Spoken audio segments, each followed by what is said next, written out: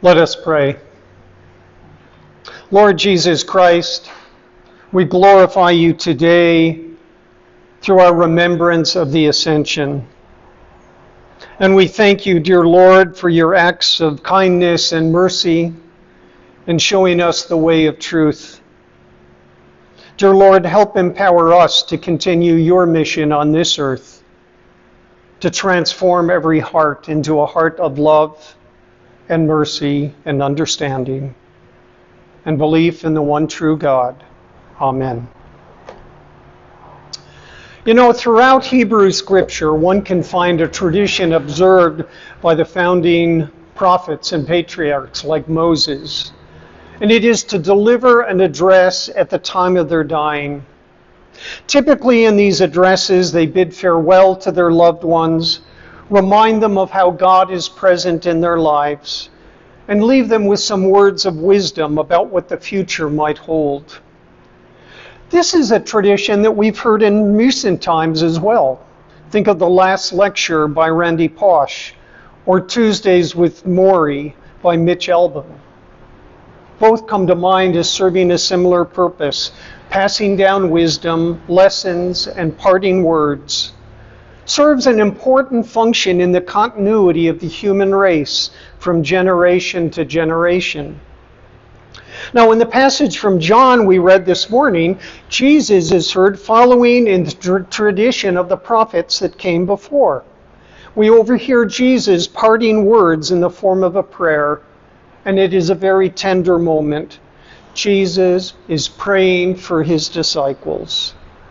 The depth of his feeling and his concern for them is very touching.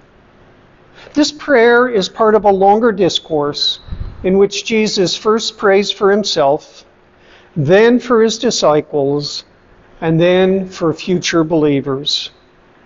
These words of Jesus were uttered at a time when his death was imminent. These are the words prayed when he was in the Garden of Gethsemane. Now, I admit it can be confusing to hear this passage in the church today, because up to now, during the Easter season, we've been celebrating the resurrection of Jesus and hearing gospel passages that tell of his struggles of his disciples to accept what happened, to understand it in the context of their lives and to move on. Through much of this time, they remained huddled in an upper room, fearful of the world.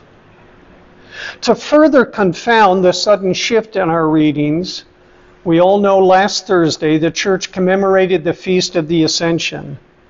So you may ask, why did the architects of our lectionary choose to place this specific reading at this time? Why go back to an encounter that occurred prior to the Ascension, prior to the resurrection, and even before the crucifixion? Well, my guess is they did so to set the stage for the great feast of Pentecost, which we'll be celebrating next Sunday. The scriptural accounts of the Ascension also provide us with a clue. Rather than spending much time focusing on the wonder of this mystical event, the passages from Mark, Luke, Acts, Matthew pay more attention to Jesus' instructions to his followers. So let's look at that. What do we hear in this prayer of Jesus?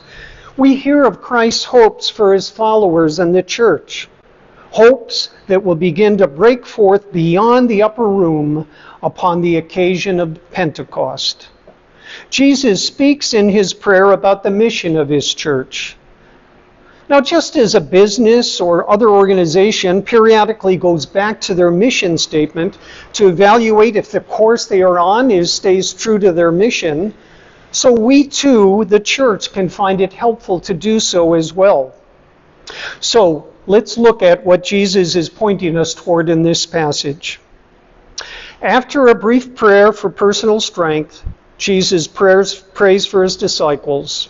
He affirms that he has passed down knowledge to them and fervently prays that they will recognize that all that is well and good and beautiful within them comes from God the Father.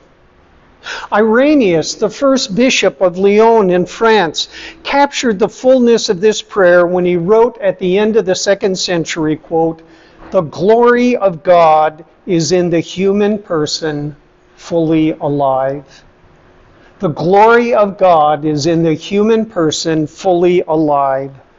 This gift from God resides in all of us. It is a gift that energizes our work to carry forth the good news. In his prayer, Jesus draws attention to the message he has tried to teach throughout his ministry. We are created in goodness, and he has taught us how we are to live a life of goodness.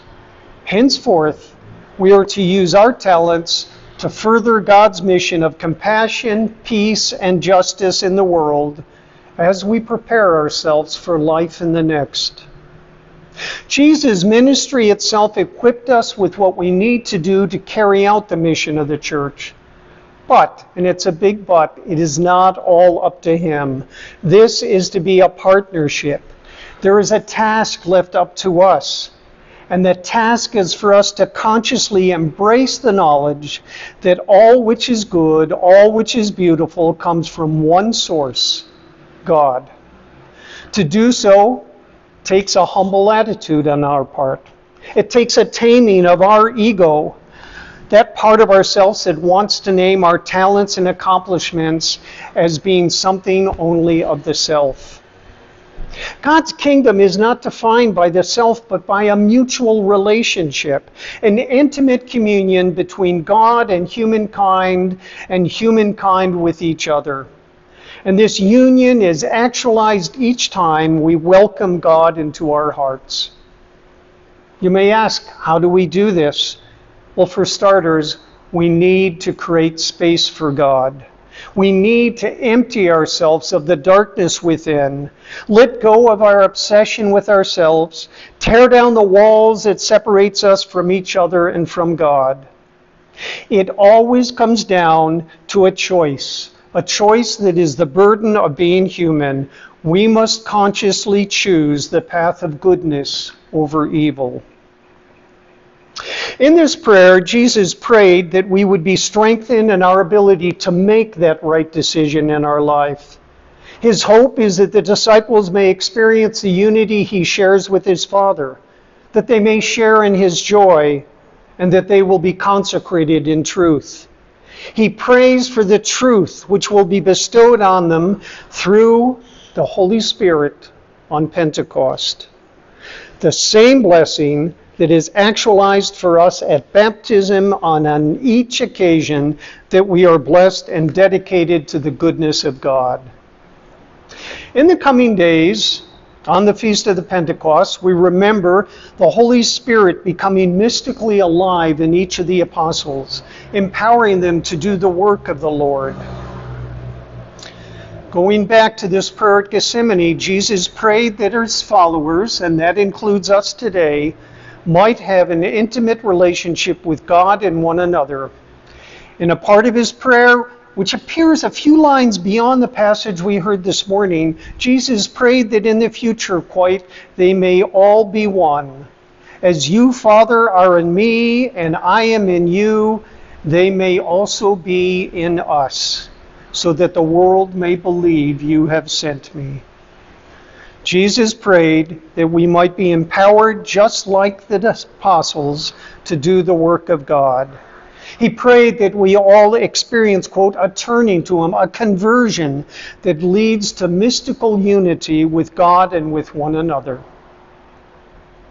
Finally, Jesus prayed that we might be upheld by God's protective love as we make our way through the world. He knew of the dangers, the evil, the hard choices of human life. We may feel disappointment with life. We may feel betrayed at the hands of friends and leaders. But rest assured, God will never betray us. God loves us unconditionally. The former Archbishop of South Africa, Desmond Tutu, put it like this, quote, "God's gaze is like the gaze between lovers wrapped in a tender embrace. God looks at us the way a mother looks lovingly at her newborn baby. If you can see the loving gaze between mother and child in your mind's eye, you can begin a small meditation on being held in God's loving gaze. Once you are able to fix the gaze in your mind, put yourself in the sight line of the one gazing. Allow yourself to be the subject of that long, loving look. In this way, you can imagine, then experience, the loving gaze God turns toward us. As we allow ourselves to accept God's acceptance, we begin to accept our own goodness and beauty. With each glimpse of our own beauty, we can begin to see the goodness and beauty in others. To me, the most amazing thing about Jesus' prayer is that he prays for us at all. This was a time he was surely beset with great anxiety and fear of what lay ahead. And in spite of this time of trial, Jesus did not think only about himself and his troubles. His concern was about his friends and followers, a powerful lesson for us in life. Only a small part of the prayer was for himself. The vast majority of it was for the welfare of his followers and the world. You have to admit, what an incredible act of love. We should all remember his example next time we are beset by troubles. And my friends, we can rejoice today that Jesus' prayer at Gethsemane has been answered. We have a God who loves us, a Redeemer who prays for us, and we have one another to support us. So let us this day and every day go forth rejoicing to love and serve the Lord. Amen.